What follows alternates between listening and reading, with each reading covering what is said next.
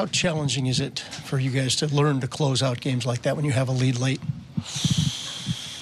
I just a little frustrated, but it's a good game for two teams. I think for us and for Carolina, we know it's a really hard team, and play against Carolina every time it's a challenge for every team. But we play well, I think, and we have a lot of chances. Just little last 4 minutes.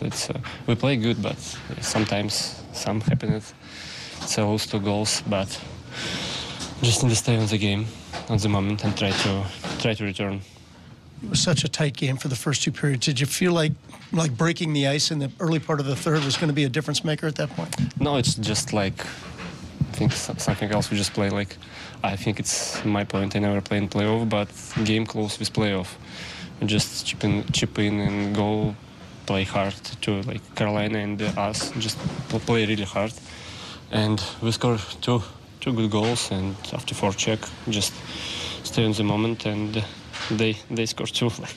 Just I don't know what to say. Just happen it. Next game we will better and against Carolina, and we try to win. You knew they were going to push down late, and when they got that first one, did that sort of give them all the momentum at that point, do you think?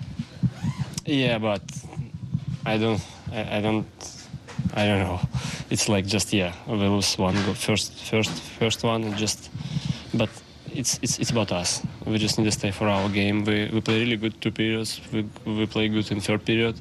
Just stay on the moment. We have a lot of chances after rush. And next time we can score more in Carolina, and we win.